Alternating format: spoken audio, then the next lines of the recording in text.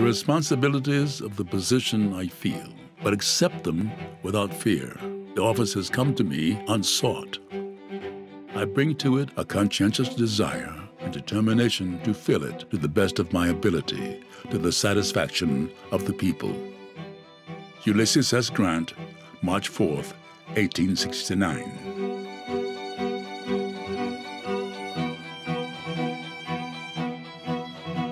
Robert E. Lee's surrender at Appomattox meant the Civil War was finally over. The Union had won, and Ulysses S. Grant was its hero. Now America faced a new test. The South was decimated, its economy and morale shattered. The armed conflict was over, but the struggle for reunification and lasting peace was just beginning.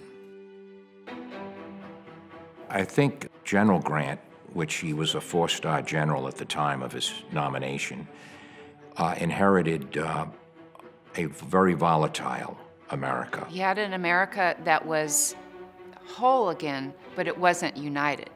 It was a country in which there was a plan for reconstruction, but that plan had been a disaster.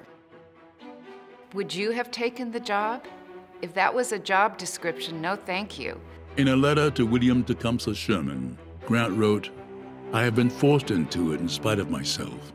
I could not back down without leaving the contest for power for the next 4 years between mere trading politicians, the elevation of whom, no matter which party won, would lose to us largely the results of the costly war which we have gone through."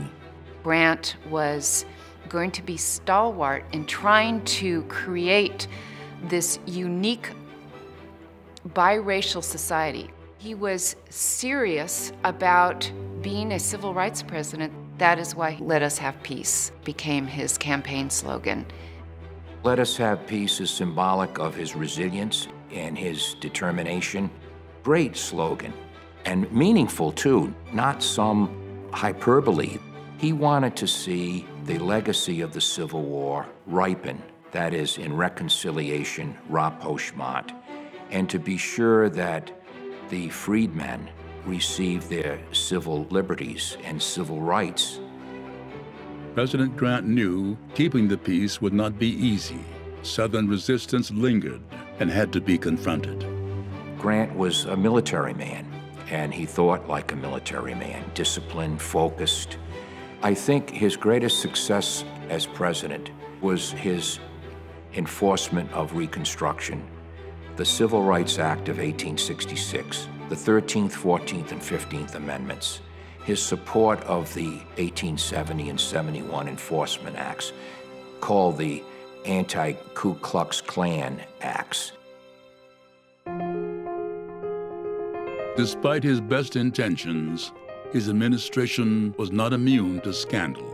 This was a time of great, uncontrolled economic growth. Sometimes this age can be described as the Gilded Age, and all that glitters with gold, but inside it's corrupt. And I think that has been applied to Grant in terms of some of the scandals of his administration.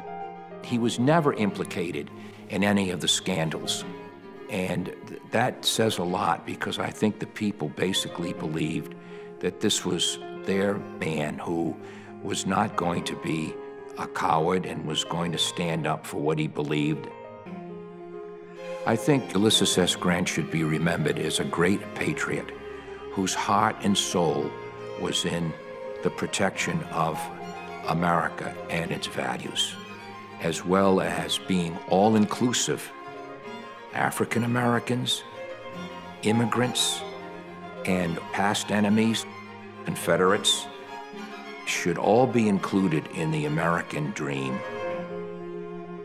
I have acted in every instance from a conscientious desire to do what was right, constitutional, within the law, and for the very best interest of the whole people.